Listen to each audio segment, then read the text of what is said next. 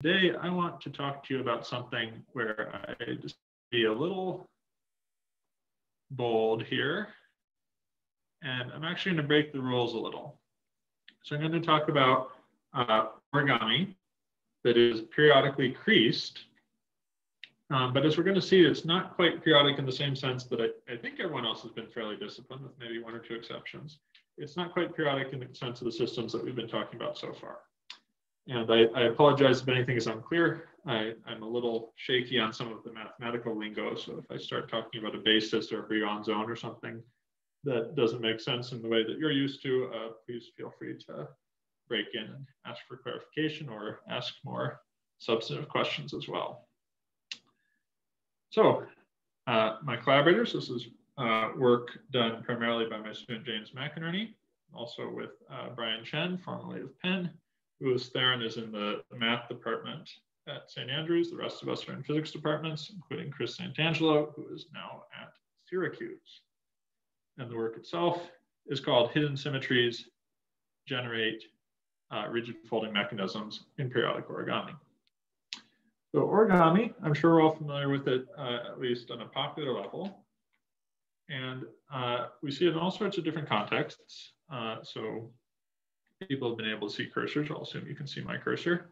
Tomohiro Tachi, the great origamist, can make a crease pattern like this and fold it up and form this very intricate bunny. Scientists are making smaller and smaller origami. It's getting into the realm of nanotechnology. This crane, I think, was the smallest origami structure ever at the time that it was folded. It's micron scale. And people are also looking at folding and cutting up things like graphene, which is a single atom thick, so about as small as you can get. But what really makes origami useful in a sort of technological setting is these repeating patterns. So not something necessarily like this intricate bunny pattern, but a repeating pattern of parallelograms here. And this was designed by Koryo Miura. And the motivation here was to have solar panels that could go up into space. So in your rocket launch, of course, you want them to fold them up and compress them. And then when you get to outer space, you want it to have a high surface area and expand so that it can collect the solar energy, including for unmanned missions where you really need it to work well. And if you look at this animation, it seems to work very well in that this person is just pulling on it at two different corners and it's expanding and contracting effortlessly. So that's quite useful. It's basically the same thing you want from your umbrella. You want your umbrella to collapse when it's not in use, and then to expand well and have a high surface area when it is in use. And origami has been used in a number of different contexts for exactly that reason, for being lightweight, strong, and compressible. Another context is heart stents, which you want to be very small when they're being inserted into the body, and then to expand when they're actually required to support the forces, which is their purpose. It's also used for bulletproof shields. You have origami bulletproof shields that can be transported into a combat situation very easily and then can expand to protect personnel.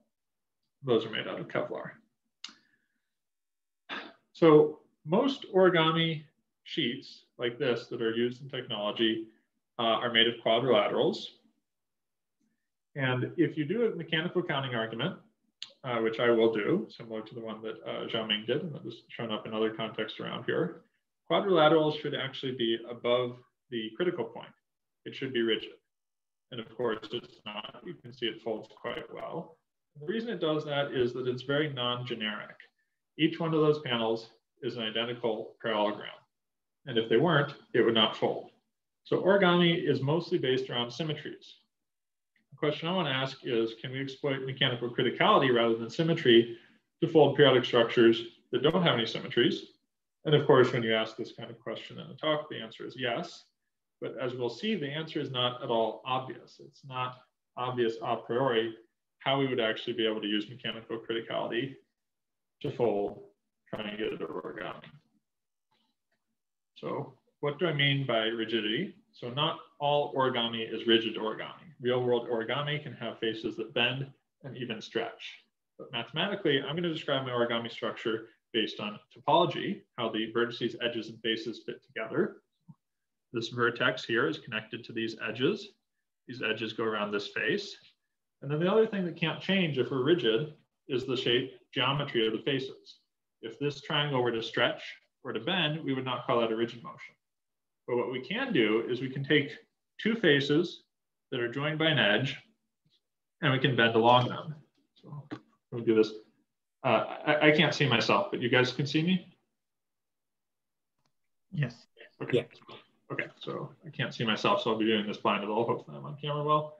So if we just have a crease, we can fold it. We still count that as rigid. And one way to think about origami rigidity is to actually think about it as a rigidity problem that lives not in flat space, but on the two-sphere. And the reason we can do that is that we can draw unit vectors that point along each edge of an origami vertex. And we can say, I can try to point those vectors anywhere I want. But when I do that, I can't stretch this angle. This is called the sector angle or the planar angle. It's set by the geometry of the face. So this angle can't change, which means this geodesic distance, which we'll call alpha, can't change on the sphere either. So when I pick my positions of my points on the two-sphere, and remember each point now corresponds to an orientation of an origami edge, I have to have the rule that the geodesic distances between them stay fixed by the planar angles. But what can change, these gammas in orange, are the dihedral angles. So I can fold, and when I fold, these angles change. And just from looking at this, we have a counting argument that says that our four vertex should have a one-dimensional configuration space. The reason being that I can move all of these things in 2 dimensions. S2 has 2 dimensions, so that's 8 degrees of freedom. And then I have 4 constraints, the 4 constraints being the 4 edge lengths. So that'd be a 4-dimensional configuration space. But I can also rotate the whole thing in 3 ways. So elements of SO3, 3-dimensional space. So 3 of those 4 dimensions are rigid body motions. The 4th one represents a shearing motion, where we pull on this sort of spherical quadrilateral, and we're able to pull 2 points that are opposite to each other apart without stretching any edges. Rather than do that though, I'm going to go back to real space, and I have a very simple way of checking about whether an embedding is rigid. All I have to do if you give me the vertices is check and see, do the positions of these vertices stretch out any face? But as it turns out, that's not the most convenient way to describe folding origami. What we would want to do instead is we want to describe these dihedral angles or fold angles along each of these edges. And what I can think of doing is I can think of a little imaginary frame that I'm going to transport around here. And I'm going to say, each time I go over one of these angles, I'm going to rotate it so that it's going from being having a normal vector normal to this frame to its normal vector being normal to this face here.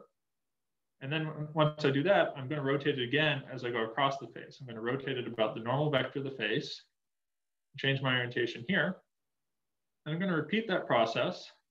And those successive rotations along faces and along these edges are going to give me the relationship between the orientation of, say, this face and this face. And then we have a compatibility condition that we need for a rigid embedding, which is that I can't just pick whatever dihedral angles I want. If I pick some random set of dihedral angles, what I'm going to find is that if I go in a closed loop, so rotate, rotate, rotate, rotate, rotate, rotate, and I come back to my same face, in general, if I just picked arbitrary angles, I would not have the same orientation. I would have the face pointing at some different orientation, and therefore I wouldn't actually have a spatial embedding. And in my mind, with my physics background, I think of this as being similar to electrostatics, where in electrostatics, if I have an electric field, if I integrate my electric field in a closed loop, I have to get that it's 0. And that's the only way that I can have a well-defined electrical potential and have my electrical field be the gradient of that. Similar concept here, except we're talking about 3-dimensional rotations and we're talking about discreteness. So what I should do is I should rotate, rotate, rotate about each edge, and I should check and see whether I get the identity. And the problem is that that's actually kind of a pain because I don't have any a priori knowledge of where these edges are oriented, but I have to rotate around them. So I'd have to go through and calculate the orientations and how they changed as I applied previous rotations. Unfortunately, almost 20 years ago now, Castro and Hall showed that due to how SO3 algebra, 3-dimensional rotation algebra works, we can actually undo all of those repeated rotations. And to check to see whether we get the identity, all we have to do is rotate when we're rotating by the dihedral angle rho, always about the x-axis, and we rotate by the sector angle alpha, always about the z-axis. So it's not trivial how you get that, but that's the result. And then the question is, what kind of embeddings does that lead to? Because if we have that satisfied at every vertex, then we are going to have well-defined orientations. And if you give me a valid set of dihedral angles, I can tell you the embedding of the origami up to overall translations and rotations. Because if I translate it or if I rotate the whole thing, that's not going to change any of those dihedral angles. So that's the one thing we miss. But what do our embeddings look like? Well, before I get into that, I need to talk about the notion of periodicity and what I mean by periodicity. Because again, I'm going to break the rules of periodicity a little. My structures are not going to be periodic in the normal sense that we've seen so far. So I say a structure is periodic if the topological connections repeat periodically, as is true here, and if the face shape repeats periodically, which again is perfectly true here. And then we say that a configuration is periodic if the dihedral angles on corresponding edges repeat periodically. So if I have this edge here corresponds to this edge here in a different unit cell, and I'm going to say if all those dihedral angles, this edge, this edge, this edge here, this edge here, this edge here, if those are all the same, that's my periodic configuration. And the question then is, do these periodic angles imply a periodic spatial embedding? Does it imply that if I take this unit cell and I translate it, I get this unit cell, translate, I get this unit cell, and so on. And what we saw, where did we go? Here, in this case, in this origami, that was actually true. But as we're going to see, it's not true in general. And before I get into that, I need to talk about how triangulated surfaces are essentially frames. So if I have my triangulated surface and I want to know whether it's a rigid embedding, then what I would do is I would look at the positions of all my vertices and I would check and see whether the positions of my vertices stretched my triangle. But because a triangle is a simplex, that means that if it stretches the triangle, it would also stretch one of the edges. That's not true of every quadrilateral. If I had of every polygon, if I had a quadrilateral, for example, I could change the shape of my quadrilateral without stretching any of the edges. I could shear it or I could bend it. The triangle I can't, which means that the rigid embeddings of the triangulated surface are exactly the rigid embeddings of the corresponding frame. So then again, if I want to say that I have a set of dihedral angles that corresponds to a valid spatial embedding, then that also means that there's a set of vertices that do not stretch any edges of the frame. So that gives us access to the technology that's been introduced a number of times now, particularly in Xiaoming's talk, which is to say that when we do have a frame and we have a valid spatial embedding to start with, we can consider small linear deformations. And when we do that, we have some linear map between the site displacements and the bond extensions, which is given by the rigidity matrix, which is determined by the geometry of the embedding and also by the bond topology of the embedding. We also have a relationship between the bond tensions and the forces on the site. And it turns out that the rigidity matrix and this linear operator, which we call the equilibrium matrix, are simply transposes of one another. I apologize in advance. I think I sometimes use R for the rigidity matrix and I sometimes use C for the rigidity matrix in the slides. And then also we have the dynamical matrix, which was important for Vincenzo's talk, where he was looking at finite frequencies. The dynamical matrix we get just by composing these two to get a map between the site displacements and the site forces. And this led to the index theorem that we've seen in Xiaoming's talk and Varda's talk, where we find that the difference between the number of degrees of freedom and the number of constraints is equal to the difference between the number of zero modes and the number of states of self-stress. That follows from linear algebra. James Clerk Maxwell was the first person to think something like this, but he didn't have the notion of states of self-stress.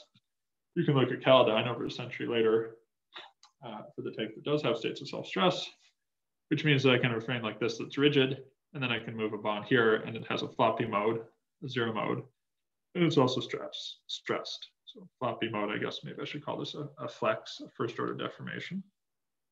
So adding a constraint must either remove the zero mode or add a state of self-stress. And what we find here is that periodic triangulations are automatically mechanically critical. Unlike generic frames, which can be either above the critical point, below the critical point, or at it, necessarily a periodic triangulation is mechanically critical. And we can see that by Euler's formula for a polyhedron, which relates the number of vertices, faces, and edges to the Euler characteristic. If we have periodicity, if we repeat our unit cell over and over, we've essentially put on a 2 torus, and the 2 torus has Euler characteristic 0. And if we're triangulated, well, if we're triangulated, each face has 3 edges, but each of those edges is shared between 2 faces. So to avoid double counting, we would say the number of edges is 3/2 times the number of faces. So I can use that to eliminate faces from this constraint here and get a relationship between vertices and edges, specifically that 3 times the number of vertices is equal to the number of edges. And if we do the mechanics, if I think about a frame, there are 3 degrees of freedom on each vertex because I can displace in 3-dimensional space, and I have 1 constraint for each edge, that the edge length can't stretch. If I think about my Bell-Castro hull condition, then I'm actually changing the angles of the edges. So my degrees of freedom actually live on the edges. And when I go around a vertex, I have to have that rotation comes back to 0.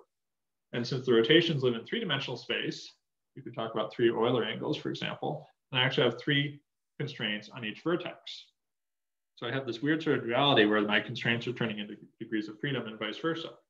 But either way I choose, and they're equivalent, they give me the same rigid embeddings, again, up to rigid body translations and rotations, I have 3v is equal to E, and that tells me that the number of degrees of freedom is equal to the number of constraints. So either way, we have the mechanical critical point. That's the definition of the mechanical critical point, or the Maxwell point. And that leads us to ask, are we going to have edge modes? And also, are we going to have a unique periodic ground state? And what we have seen before is that when things are mechanically critical, they don't seem to have unique periodic ground states. They have families of periodic ground states. And this is the Guest-Hutchinson argument. So I think Vincenzo, just from looking at my abstract, inferred that I'd be talking about this, and indeed I will. And the Guest-Hutchinson argument, as I understand it, goes like this, which is that when we have mechanical criticality, the degrees of freedom within the cell balance with the constraints. And what I mean by that is, within my repeating unit cell, I have what a physicist would call a basis, where I have some set of positions of all of my vertices, and I have some degrees of freedom associated with each of those. And then I have my constraints. But I can change things. I can change my lattice vectors, my lattice primitive vectors, where I say that the system should repeat itself if I translate it over by a lattice vector. And if I look at this, in each still image in this animation, I have 2 lattice vectors. I can go to the right, and I can kind of go diagonally into the right upward. But those vectors are actually changing. They're getting larger, and here they're getting smaller. So I can think of changing my lattice vectors and also my basis vectors that tell me, for example, the orientation of the red triangle relative to the orange triangle. But again, the basis vectors cancel out with the constraints. So if I say that I have a d-periodic structure in d dimensions, then I have d times d degrees of freedom associated with changing the periodicity vectors. But these are different d's for a reason. So the number of dimensions of space is not necessarily the number of directions in which I'm periodic. So these are different d's. And furthermore, if I include my lattice vectors and I allow them to rotate, then I have d times d plus 1 divided by 2 rigid body motions. So I have modes of translation, I have d of those, and then I also have rotations. I have d times d minus 1 divided by 2 of those.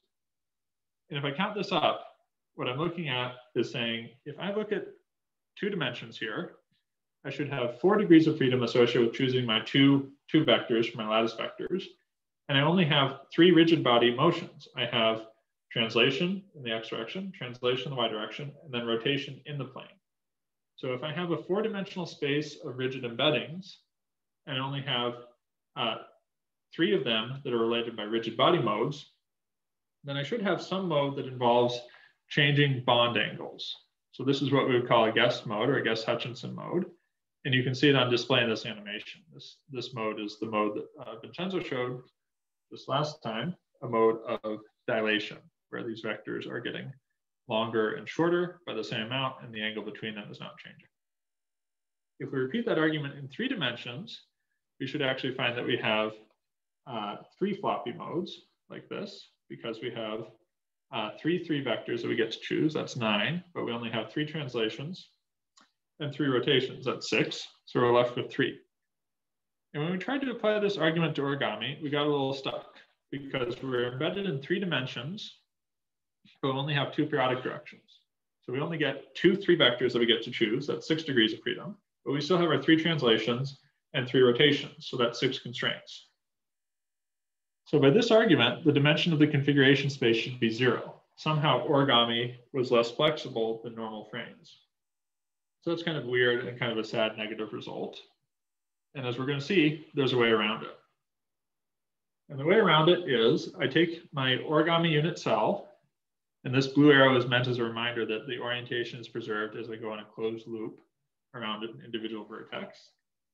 And I'm going to associate the left edge here with the right edge here, the bottom edge here, with the top edge here.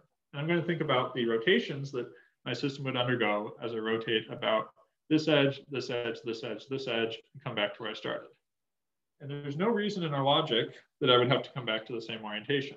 The fact that I come back to the same orientation on contractible loops doesn't mean that they will in this non-contractible loop.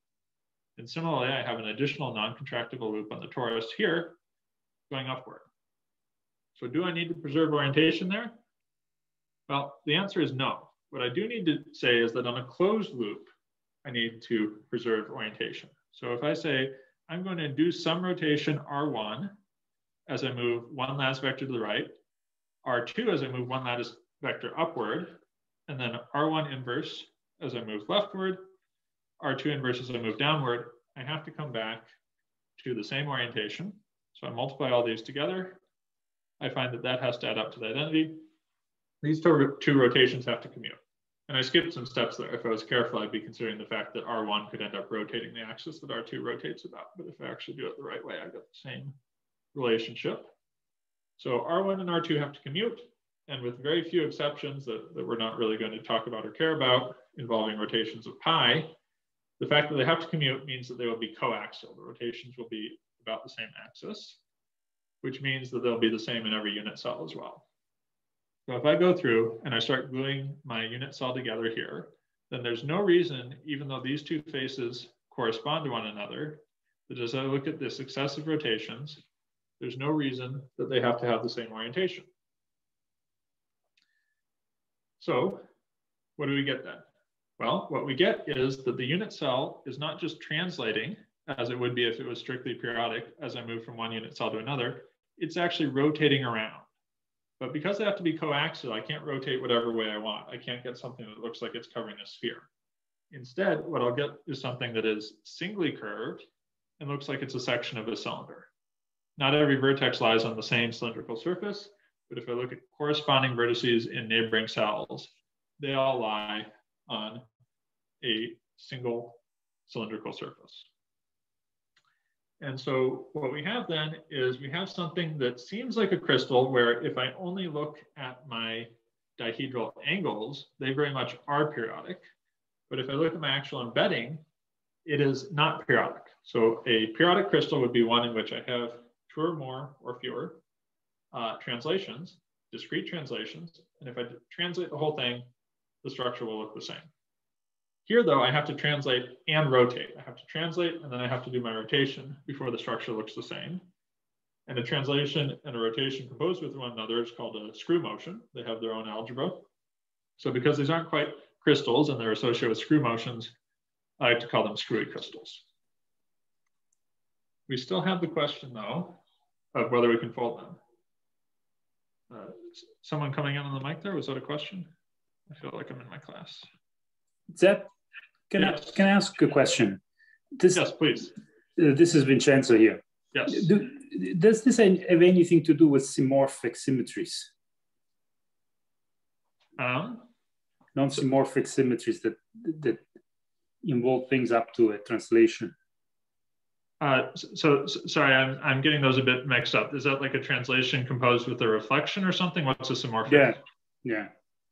Yeah. So I mean, I think the answer is yes, in the sense that they're both these symmetries that are related to a discrete translation and then something else like a reflection. Other than that, I don't know what the relationship is. Certainly, I don't think that the arguments I'm going to make here, which very much are concerned with the details of these rotations that can be continuous object, where I could think of slightly changing how much I rotate, would be rather different, because I think the ones you're talking about would be a discrete symmetry that I couldn't think of it as being slightly different. Okay, thank you. Okay, yeah, thanks for the question. Yeah, so definitely in the same family as something like that. But the question now is, now that we think about the fact that we do have rotations, and per Vincenzo's question, in my response, we can think about the rotations changing slightly. We can go back and look at this again and say, now is it possible the dimension of our configuration space is non-zero? Now is it possible that we have a whole family of embeddings like we saw for these little animations here, like we have here? Are we guaranteed to have some folding mode purely from the fact that we're at the mechanical critical point? So what I want to think about now is I'm going to start from some valid embedding. So I have some set of rows that corresponds to an embedding, and I'm going to change them a little. Epsilon is my small parameter, and I'm going to change my row by 5. So I'm going to say, as I go from this face to this face, I'm going to rotate it a little bit. And then as I go from this face to this next face, I'm going to rotate it a little bit as well. And while I'm doing that, I'm building up displacements. These are my displacement vectors U, and they keep getting bigger as I go across through these rotations. Or they could get smaller if they canceled out instead of adding up. And if I think about what's happening here, if I'm doing an infinitesimal rotation to my face, then if I draw a vector on my face, any vector, then that vector is going to get this little thing that people like to call an angular velocity. That makes me a little nervous because I'm not actually talking about dynamics here. But the vector is going to acquire an additional displacement that is perpendicular to the original vector. So I can express that as some omega, some quote unquote angular velocity crossed with that vector. And then that creates a problem at the edge, because the edge actually lies on 2 different faces. It has 2 different omegas that it's associated with. So if I look at this transformation has to be valid for each omega, which means that the difference between those omegas has to point along the edge itself, because when I take this crossed with the edge, it goes away. And the amplitude of that will be, by definition, just the change in the dihedral angle. So I get that the difference between angular velocities points along the edge and is proportional to the dihedral angle. And if we go back and think then about our vertex condition, we can go back and think instead of the Bel-Castro hole condition, we can think about the linearized version of that. And when we do that, we just add up all of these changes and we go around our vertex. And we find that the sum of the dihedral angles times the directions of the edges, so this is the unit vector that points along the edge, has to sum to 0. That is our vertex condition for our changes in our folding angles up to linear order. And that should be familiar to those of you who do this sort of mechanics stuff. It looks exactly like what we would have for force balance of a state of self-stress. So our orientation closure on our triangulated surface is sum of phi I ri hat equals 0 about each vertex. Force balance for a state of self-stress is the sum of ti ri hat equals 0 about that same vertex. And what that means is if you give me a state of self-stress, I can turn that into a set of folding angles and vice versa. So any 0 mode other than a global translation or global rotation, I can turn into a state of self-stress for the triangulated surface. And any state of self-stress, I can turn back into a folding mode. If I want to get displacements, it's a little more involved, because if I want to get displacements, I have to essentially integrate that twice. I have to take my phi's and add them up to get my omegas, my rotations. And then once I have rotation of each face, I have to add up the rotations of each face and how that gets me additional displacements traveling along each edge. So this vertex duality, it's called, the duality between 0 modes and states of self-stress, is known in the origami literature. And I actually don't know who to credit with it. If any of you knows, please let me know. It seems to have been discovered and rediscovered a few times. And again, this is something that I want to emphasize is not true of non-origami frames. So the mechanical criticality condition says that if something is critical, then if I create a 0 mode, I also create a state of self-stress. But they live in the left and right null space of a linear operator. And the left null vectors and the right null vectors do not bear any particular resemblance to one another. So in general, I can't tell you anything about a 0 mode based on the shape of a state of self-stress. And so this is something that is really quite special to origami systems. So now we can actually put all this together. And I can say that if I have a spatially periodic embedding, I have 3 global modes, translations in the x direction, y direction, and z direction. And if I have a cylindrical embedding, turns out I only have 2 global modes because an x displacement actually doesn't look the same in different cells because I want to think about the local reference frame of the cells. So the only 2 that look the same would be translation along the axis of rotation and then rotation about the axis of rotation. Both of those are my global modes. But either way, whether I have 3 or 2, then my global symmetries give me global rigid body modes. And then mechanical criticality, again, says that if I have these rigid body modes, I should have the same number of global states of self-stress that are the same in every cell. But now I go one step further than that, and I say, well, my global states of self-stress usually are how I determine the elastic response of the system. That's usually why I care about them. But now I can use the origami vertex condition to actually turn them back into global folding modes. It seems kind of weird because we went from translational modes to states of self-stress to folding modes, but the logic really does work out, and every one of those modes of translation turns into a folding mode, something that's very much not a rigid body mode. So our global symmetries for the origami actually guarantee that we're going to have global folding modes, modes that don't actually respect the symmetries, just from this counting argument in the middle.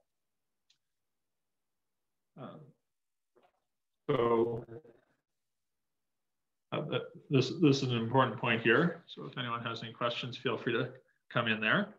Otherwise, I'll be pressing on, and I want to think about a problem that we had, which is actually when we got to these and we got this 3-dimensional space, we were a little surprised because we weren't expecting to see 3 modes. And in fact, we realized that we had to look to higher order and see whether these linear modes really extended to nonlinear order. So now what we're going to do is we're going to say, go to the next step. My dihedral angles are going to change by my little phi's, little because I have epsilon in front, and even smaller epsilon squared size. And when I do that, I still get my linear constraint, which is that my phi's have to lie in the null space of the equilibrium matrix. They have to be the same as the states of self-stress. But I can expand this Bell-Castro Hole condition to second order. And when we do that, what we find is that our second order conditions, we involve the second order size, because they're second order in epsilon squared.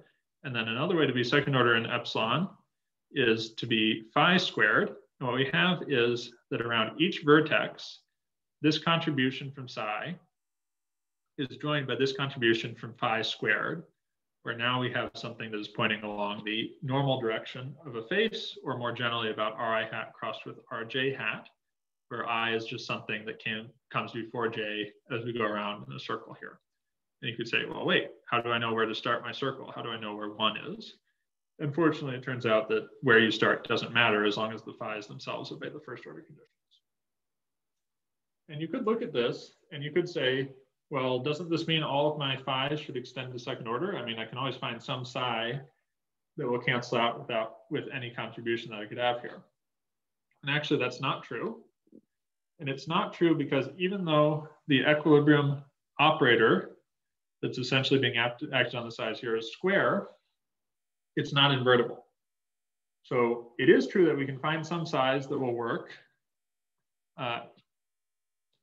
as long as this contribution doesn't lie in the null space of the equilibrium operator. So what we're going to do is we're going to hit things on the left here with vectors that lie in the left null space of the equilibrium operator. And that's going to kill this term entirely. And we're going to get some constraint purely on the phi's.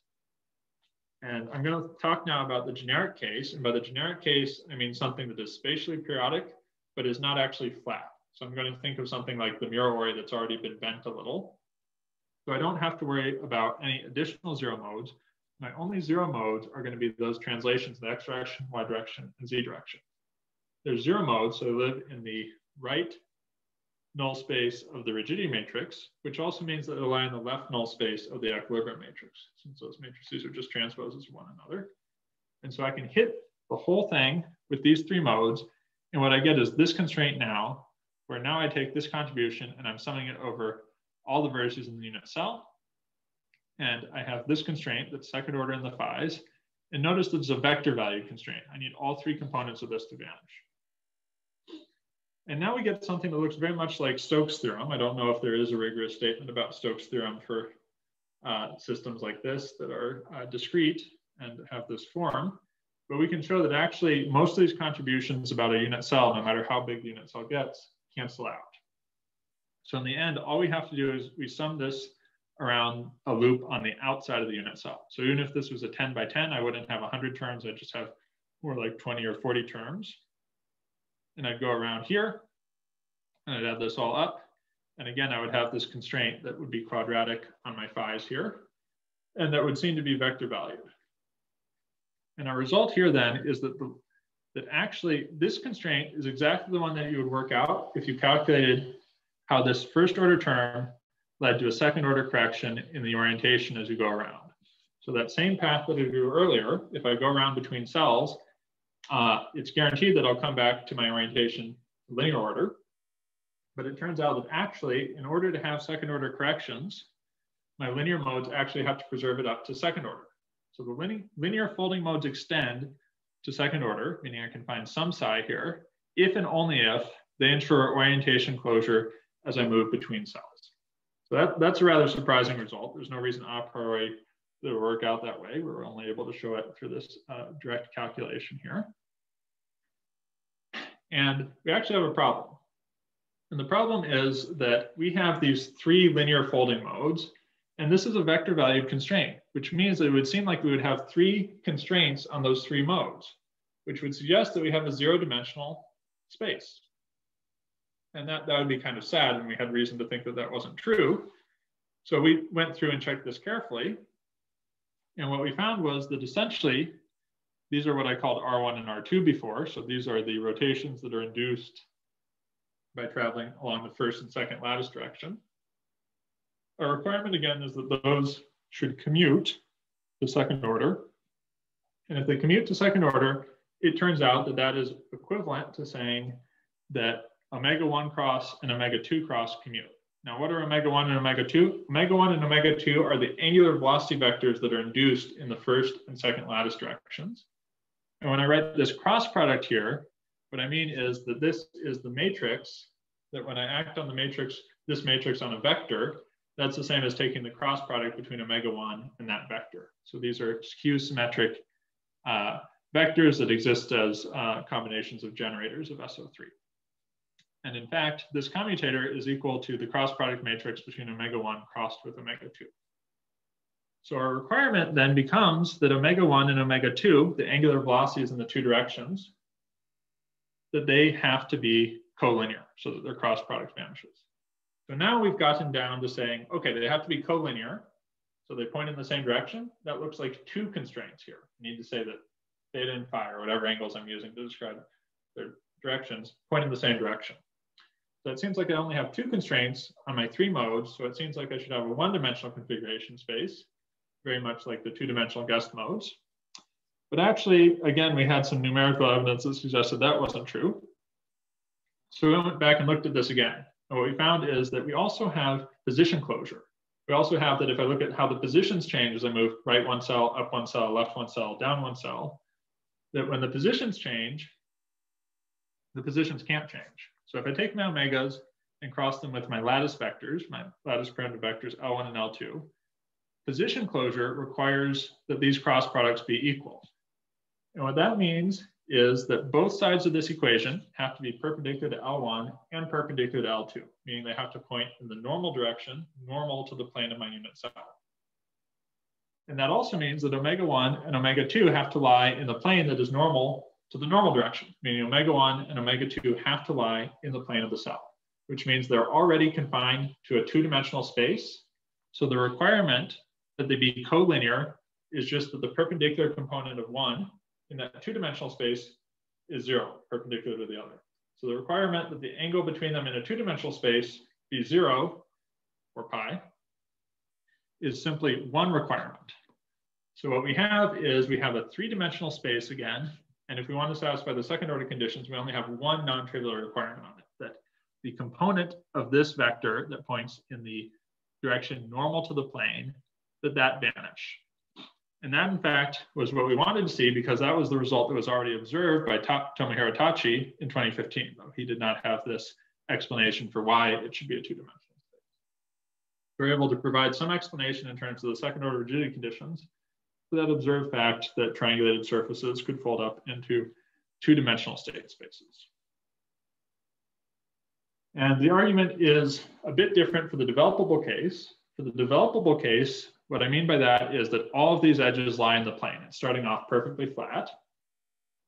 And then it's easy to see that we should only care about the direction perpendicular to the plane, because that's the only non-zero component of any of these vectors. But we also have to worry about the fact that we have more linear zero modes. Now, if we have v vectors in our unit cell, we have 2 plus v linear modes, because I can translate each vertex in my unit cell. I can translate it in the perpendicular direction to the unit cell. And also I can translate the whole thing within the unit cell in the x and y directions. So I have 2 plus v degrees of freedom there. And then for constraints, well, I have a constraint associated with each vertex v. And now without any of this fancy business, I have that the dimension of the configuration space should be 2. So regardless of whether it's developable or generic, we have that we should have a two-dimensional configuration space. And you'll note that that argument was based on the second order conditions. We know that the second order conditions don't guarantee that we have an extension. There are things that work to second order that fail at higher orders. But in practice, what people have seen in origami is that the second order conditions are usually good enough. And from there, we go to numeric. So I have no idea how to prove this analytically to higher order, but we can certainly check it numerically. So what we do to do that, what my student James does, is we start from a spatially periodic state, and we attempt some change in the dihedral angles that we choose to obey the second order conditions. And because we attempt a finite change, of course, these won't be perfect. But we can see how bad they are, because we can apply the Belcastro Hall condition, and we can see that this thing won't actually add up to the identity, which means that its trace won't actually be 3. So if we penalize it and we say the amount by which it differs from 3 squared is our penalty, and we add up over all the vertices, we have a cost function. And then we can use the steepest descents method to minimize that cost function. And we can find something that's a very good approximation, actually does satisfy the Belcastro Hall condition. And then all we have to do when we're doing that is tell it not to just go back to the origin, tell it not to retreat to the place we started. We don't want to go back there. And we can continue on in that way. We can keep choosing directions that satisfy the first order conditions once we get away from the flat state. And we can sort of move whatever direction we want numerically, continuing to minimize things in our two-dimensional space. So what does that look like? Well, we have this two-dimensional space, and it's embedded in a 12-dimensional space here because I have 12 dihedral angles, any of which could be between 0 and 2 pi if I don't worry about self-intersections. But it's hard to plot things in 12-dimensional space. So all we plotted was the components of the strain tensor, so we could get down to 3-dimensional space. And what we see indeed is that we have a 2-dimensional surface here that can lead to some pretty substantial strains because we aren't actually materially stretching something like paper. We're only changing the distance between things by folding it. So that adds up to a large strain. And the curvatures can also be pretty large. So this is sort of the change in angle per unit cell here. And we can get up to things of order 1, be positive or negative. We can curve upward or downward. This point at the center here is our spatially periodic state. And then as we go upward here, we can actually leave one of the creases unfolded. We can require that we don't fold a crease, which would mean that we could go on this path even if the 2 triangles there were replaced with 1 quadrilateral. And that's what these 1-dimensional lines are with the arrows on them. They're within our 2-dimensional space. And this path is just to show that if we continued on that 1-dimensional line long enough, eventually we would come back to the origin. It doesn't hit a wall and stop. It just keeps going again if intersections are involved. So we can plot this. So sorry, it's the change in the shape is here. It's going to be pretty small, but we're traveling, and this black point is showing how we're traveling through our 2-dimensional configuration space. And we can see that that's continuously causing our triangulated origami sheet to curl up into cylinders in different ways. And we could also do this for developable origami. And it just turns out developable origami is a bit more of a pain numerically, so we haven't filled in the whole two-dimensional space, but we could if we wanted to. So now with the very little time remaining, I want to go back to something that was an original motivation for us and also relates to what Xiaoming was talking about and what Vincenzo was talking about, which is that we can think of generalized block modes. So I can have displacements that a real block mode would multiply by phase factors in neighboring cells. So N1 and N2 are my cell index. And as I go from one cell to another, I would multiply by a phase factor. But if you look at the block argument, if you don't worry about your boundary conditions, that so-called phase factor can actually be any complex number. So our generalized block modes are actually modes that don't just oscillate, but they grow and shrink as we move in these different directions here. And dynamics, so if we're looking at forces and displacements, actually obeys reciprocity. And what that means is that if I look at the total number of zero modes and the number of states of self-stress at some value of z, that's equal to the same quantity evaluated at 1 over z. So in particular, on the left edge, the modes where E1 is less than 1, the total number of zero modes and states of self-stress is equal to the number on the right edge. But if we go back and we do this analysis carefully, what we would find is that the equilibrium matrix evaluated for some value of z, so we're assuming that modes have this form here, is not the transpose of the rigidity matrix anymore. It is the transpose of the rigidity matrix evaluated at the opposite z, 1 over z.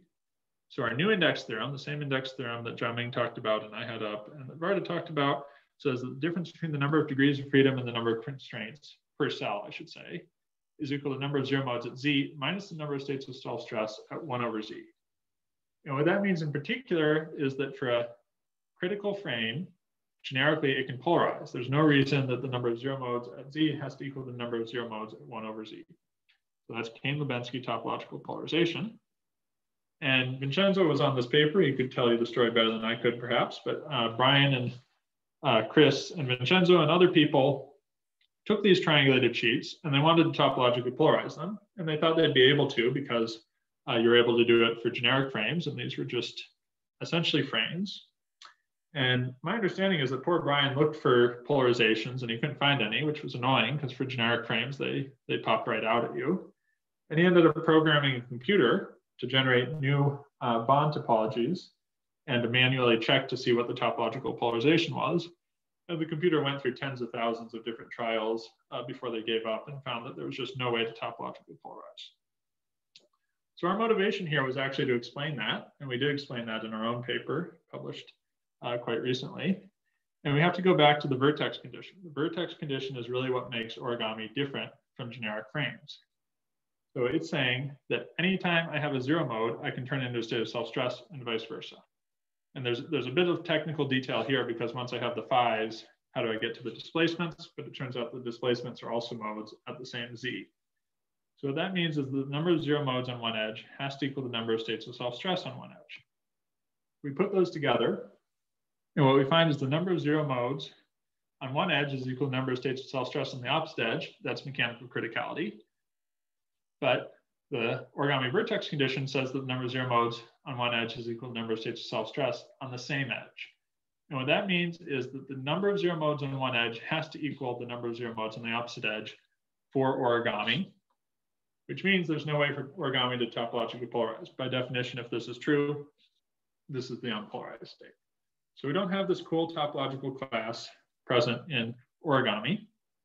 But what they were able to do for this paper was they were able to show that if they punched holes in things, then they could polarize it. And we understand that now based on a paper by Walter Whiteley, who was here earlier. I hope he's able to see this. And what he and his collaborators did, as I understand it, is that they showed that if you repeat this sort of analysis with a block hole structure, so holes here, and then a block is just something that's quadrilateral face or higher, something that's not a triangular face.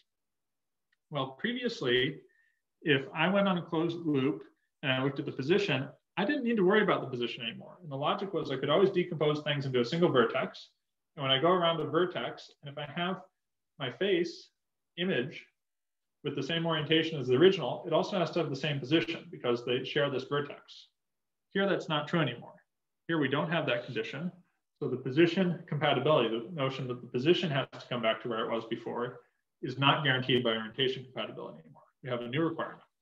Similarly, if I think about modes of equilibrium and I think about force balance, if I just had individual particles, I would just need to have the force add up to 0. But if I have an extensive object, then for equilibrium, I need the torque to be 0 as well. And that's a non-trivial condition. And it turns out these two new non-trivial conditions are the same non-trivial condition. So we would say the triangulated surface is self-dual. The 0 modes turned into states of self-stress. For the block hole structure, there's still a duality, but what it is that the 0 modes only turn into states of self-stress if you turn all the blocks into holes and all the holes into blocks.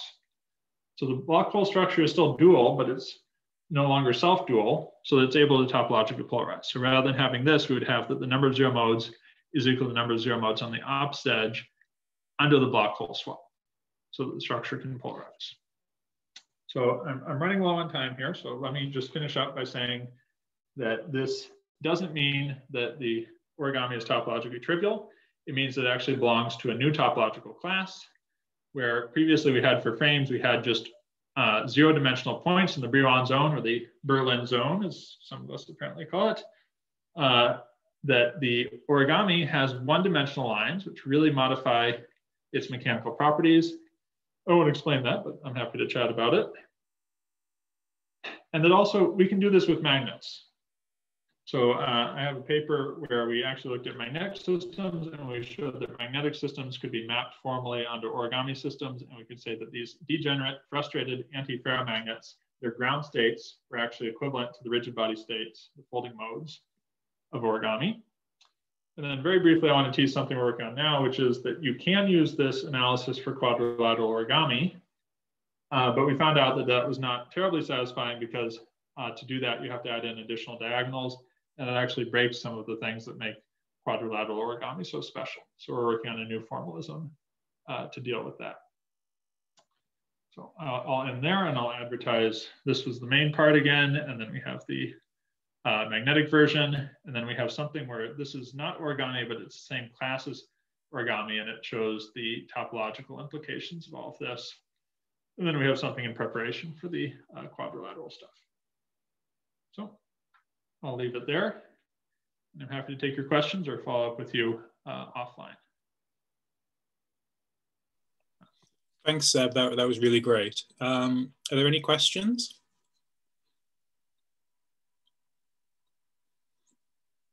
So Walter is in the audience, by the way, just in case you didn't notice. Yeah, so I saw his comment. Yeah, so the statement I don't entirely understand. So I know there is this notion of lifting, and I don't understand them too well. So the Maxwell-Cremona diagrams relate to how you can take states of self-stress in 2D and embed them. And at one point, I think we convinced ourselves, this isn't in the paper, that you could do all of this in 3D and with torques as well as forces, and it somehow corresponded to embedding in 6-dimensional space, but I don't remember how that worked exactly, or if it was terribly true. So there's all these things like the infinitesimal liftings and Airy stress functions that all seem very related to this, but I think we never figured out something definitive we could say about those. Zeb, can I ask a question? Maybe partially related to your comments.